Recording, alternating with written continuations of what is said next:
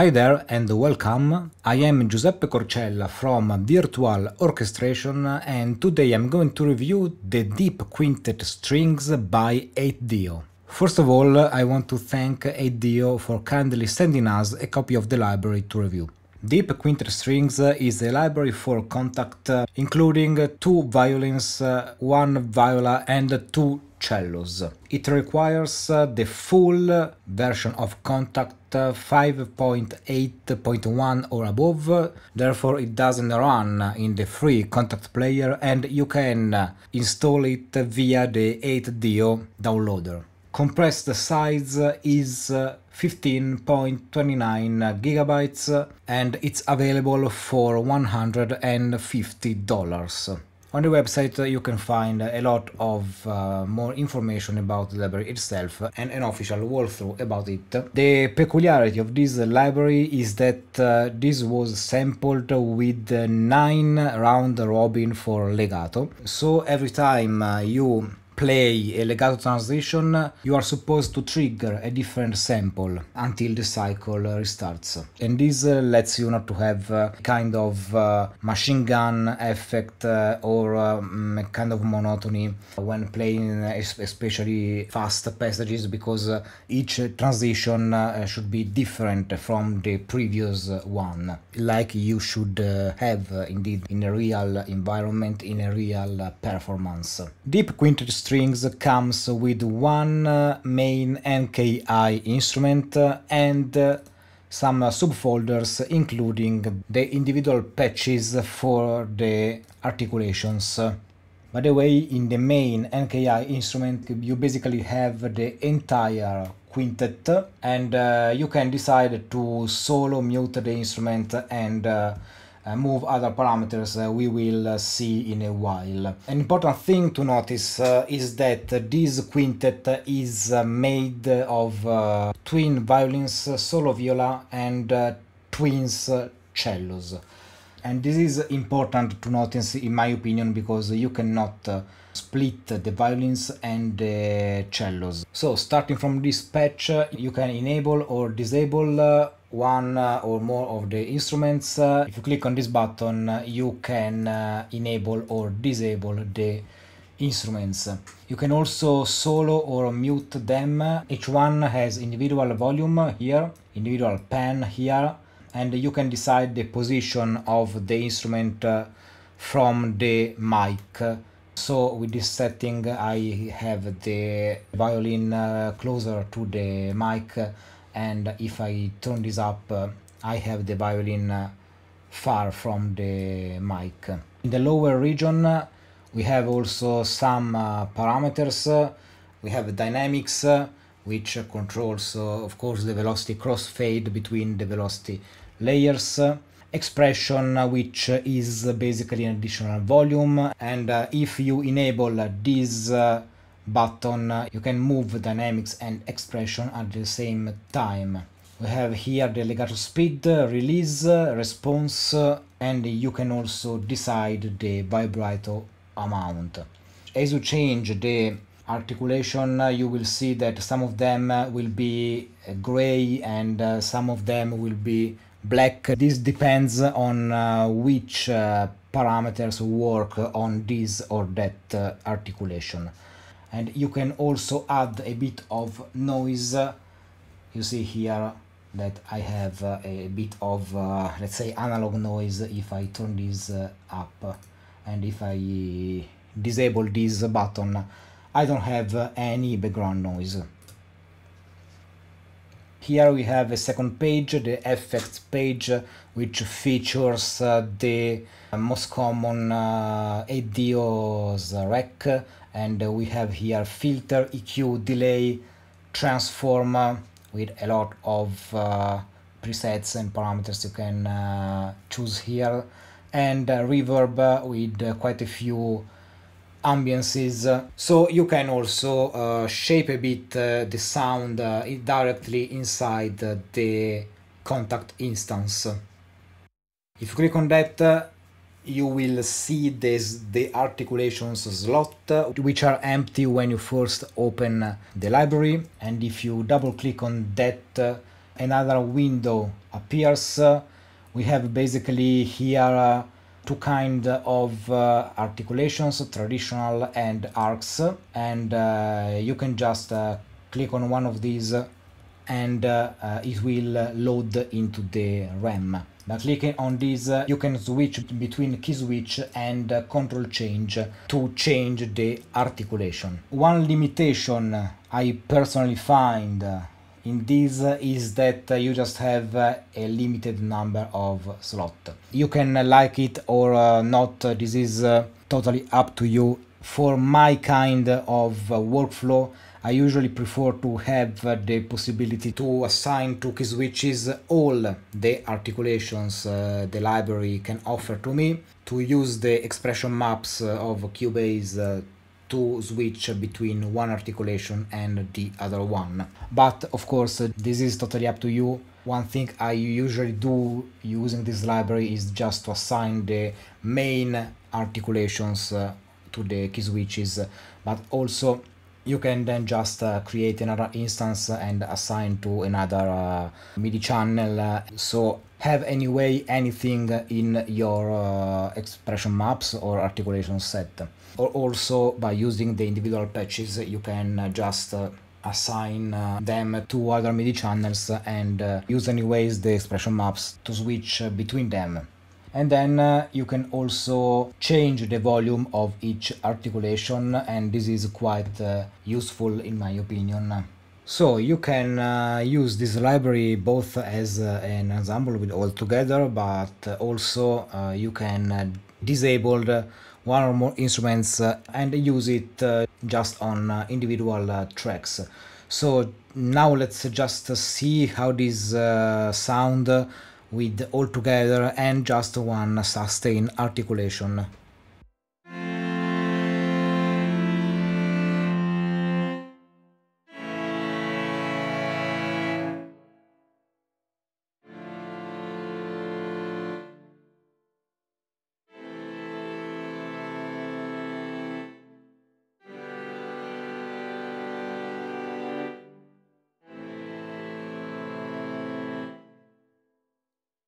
Let's now disable the viola and the cello, and let's hear just the violin.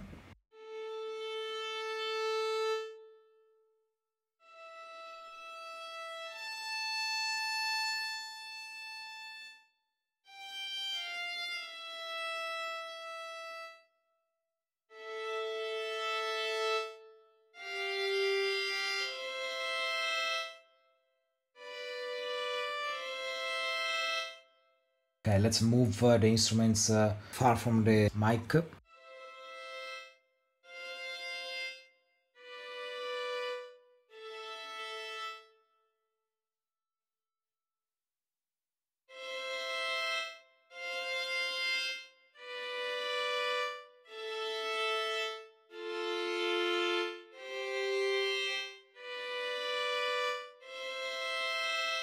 You can hear that the sound is less detailed when you move it far from the mic, but you gain a lot of more details in the sound itself when it's close to the mic.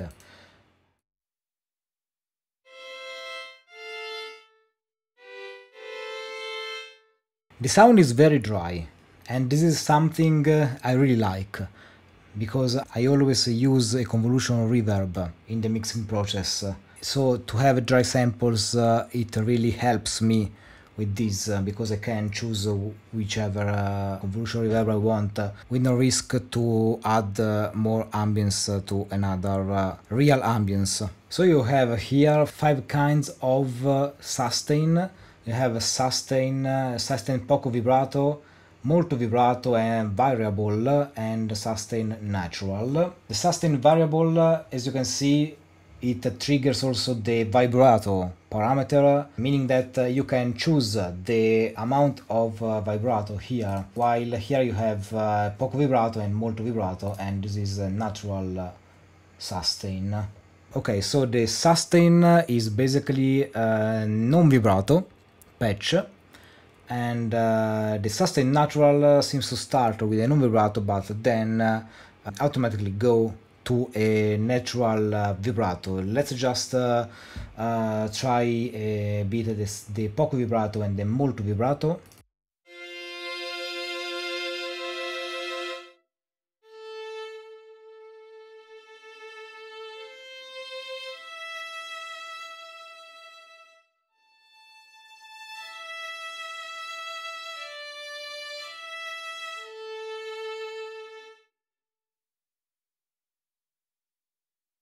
And let's add a bit of a reverb here.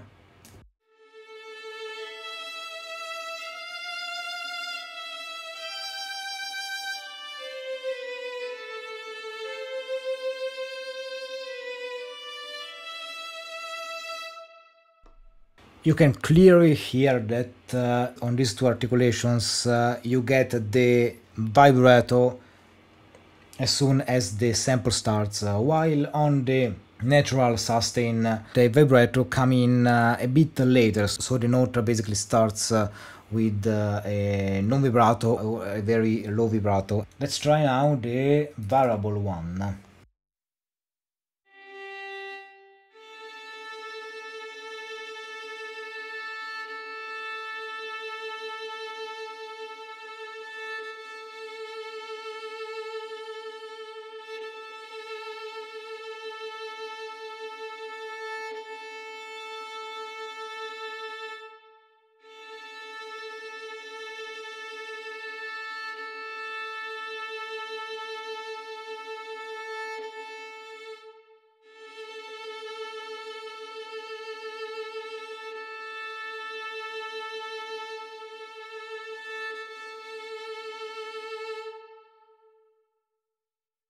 Okay, so it seems in a way to have a vibrato also at the lowest point, but it's a very smooth vibrato, and you can really hear a lot of vibrato when the knob is on its higher point. Okay, let's try now the legato, which is supposed to be the core of this library, and you can also see how heavy this articulation is on the rem, which should be an indication of how deeply was sampled.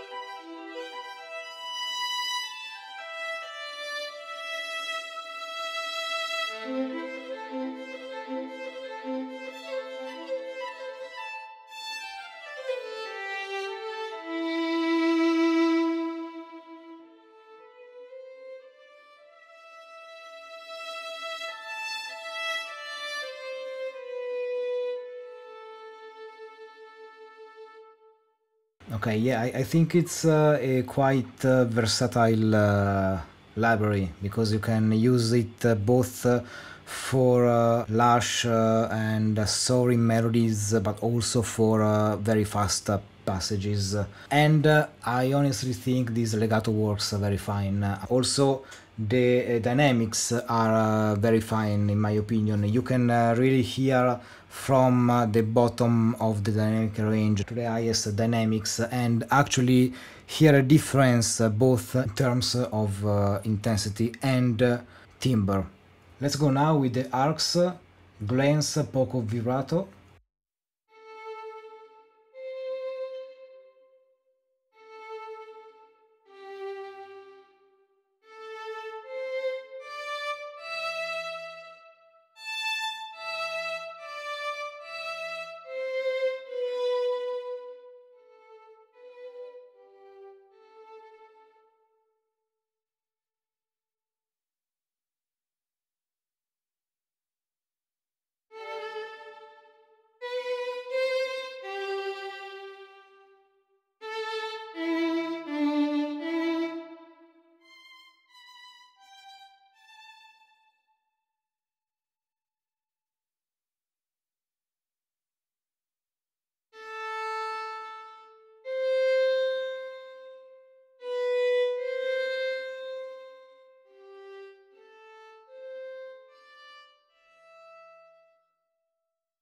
Both glances and shorts are velocity sensitive, so in order to change the dynamics, you have to change the pressure of your finger to the keyboard.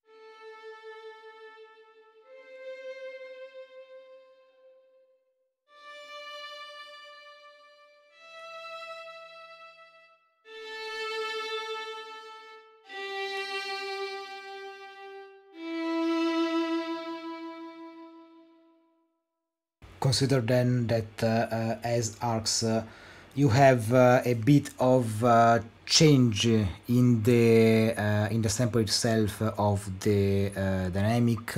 Not a great one, but you have a bit of crescendo at the beginning and to the top, which is in the middle, and then a bit of diminuendo in the end. They are shorter samples and of different length. And let's try the trailing vibrato.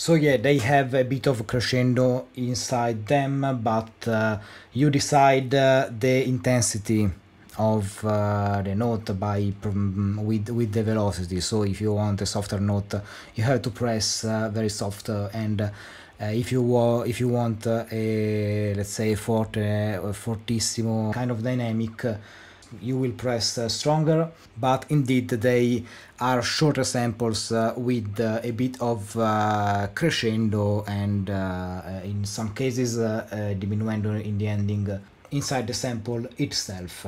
Okay, let's go now with the viola.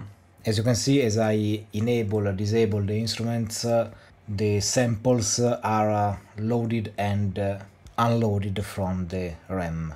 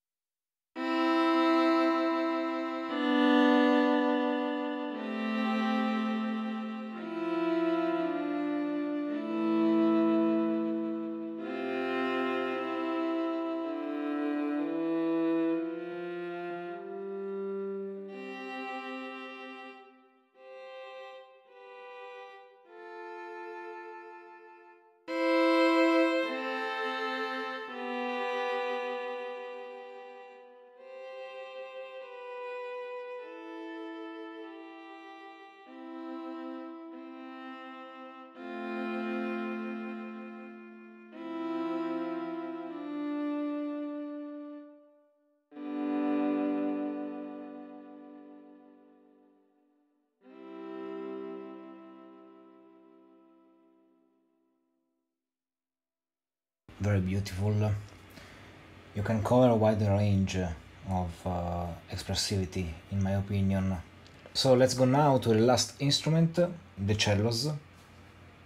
And as like the other two, let's just play around with the articulations this library can offer.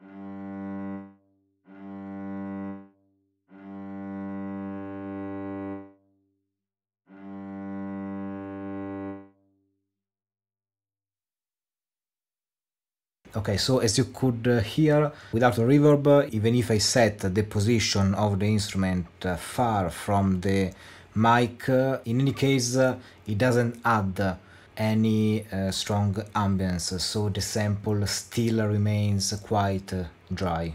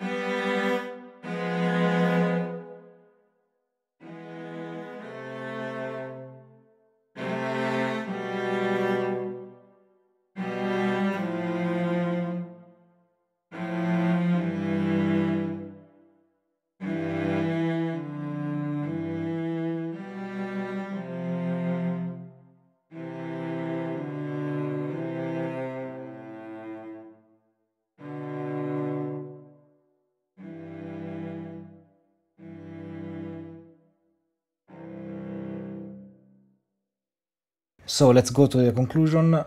Personally, I enjoyed this library. The sound of the strings is quite good in my opinion, and also I really like the legato patches and legato transitions. I actually like a lot of the articulation here, and I really liked the possibility to have different sustain styles. I really appreciate the addition of the sustain variable articulation, which gives you the possibility to change the vibrato amount. Talking about the instrumentation, the twins strings stuff, the twins violins and the twins cellos is something that you may or you may not like. I personally prefer in a library to have access to each instrument separately. In any case, they work very well together, and they can also work well layered to other libraries. But I believe that the instrumentation, the patches, how they are divided into the library itself is something important to be considered. I really appreciate that you have all separate controls here, and you can enable, disable the instrument all in the same place, and that you can decide the position of the instrument itself from the mic, and it actually helps you to change the color and to achieve a different kind of sound if you need. Also, the samples are very dry, and this is something very important in my opinion, especially if you want to add a convolution reverb later on, so you don't have any issue with overlapping other ambiances and stuff like that. Another thing to be considered is that this library is more focused on long articulations. You have some shorter articulations here, but they are arcs, so they are not meant to be short articulation in that term. You have not staccato, staccatissimo, pizzicato, you have not tremolo. So this is a library which is focused on that kind of articulations, but I think that it does a very good job with these articulations, so it's fine. The legato is great in my opinion, the sound is very good, the samples are dry. So yeah, these are all important things to keep in mind when you decide to approach a library like this, in my opinion. In any case, I think this quintet can serve a lot of genres, not only classical but also other kind of stuff. The legato is very versatile. You can go from very lush and soft soaring melodies to more virtuosistic passages. So it's all for today. I hope you enjoyed this video. If you want to support virtual orchestration, subscribe to the channel, join our newsletter if you wish. If you enjoyed this video, hit the like button, click on the bell icon so you will be notified as soon as we release a new tutorial or a new review. I wish you a good day and see you on the next review.